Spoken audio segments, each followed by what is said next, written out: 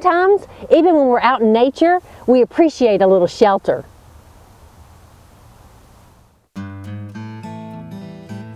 There are 4 critical elements to creating a haven for wildlife in your backyard: food, water, places to raise young, and shelter.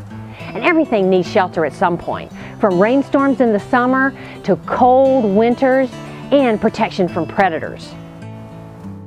And some animals take their shelter around with them wherever they go. Other critters use what they can find in nature, such as cavities in trees, brush piles, stacks of rocks, and evergreen trees. But with the loss of so much of our natural habitat, it's important that we do what we can to help replace some of those natural shelters. And today we're going to talk specifically about providing shelter for birds. Sometimes places to raise young, like nesting boxes, will also serve as shelter in the wintertime. Adult birds will gather in boxes and share their body warmth. Unfortunately, sometimes this can be deadly. If too many birds crowd into the same box, the ones on the bottom can suffocate.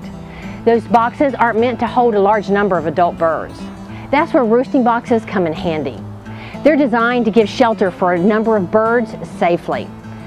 It'll give them protection from weather and from predators, and it'll keep them from hurting each other.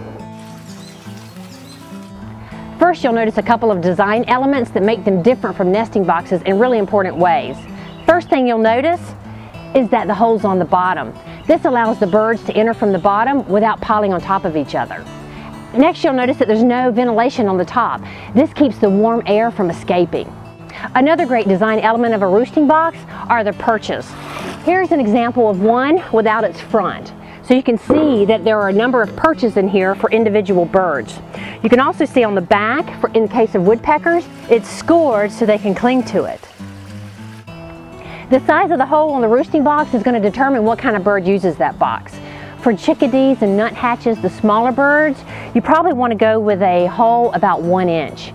For birds such as bluebirds and cardinals, go about 1.5 inches. And for larger birds like woodpeckers, flickers, and mourning doves, you want to go even larger.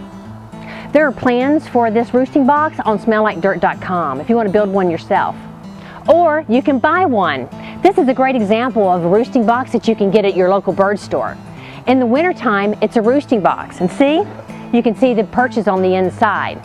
But in the springtime, when it gets warm, take the perches out and then flip the door around and it becomes a nesting box. So the next time you run inside to get out of the rain or the cold, I hope you'll remember our feathered friends in your backyard and get them a roosting box. Thank you for joining us. My name is Carol Bowie Jackson, and here's hoping you smell like dirt.